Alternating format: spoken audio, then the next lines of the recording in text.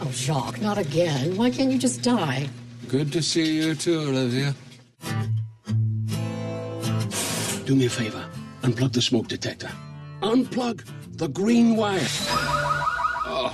What happened to you? Suicide attempt not successful. What happened to you? Heart attack. Number 5. I wish I could pay you back in some way. I could sign you up as an organ donor. My whole body. What would you like to start with? A kidney? You just take whatever you need. Lucas, you little punk. You're coming with me. I need your help. From the looks of things, you can do with some help yourself. House of Oysters. I don't have a family, no friends. What I am interested in is that this bar goes on after I'm gone. And that's where you come into the picture, Lucas. From now on, you're my student.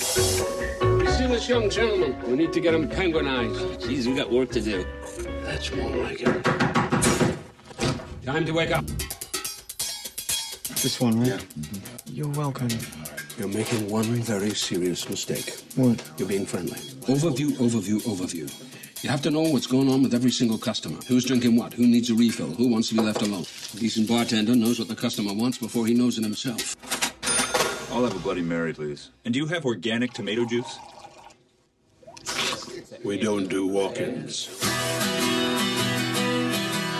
Are you a stewardess? I get fired. Why? I was afraid of flying. Where is the lady room? No lady room.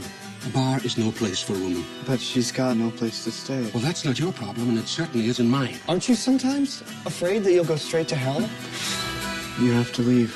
I'm sorry. Where's April? She left. I don't want you to become bitter and cold. Life's too short for that.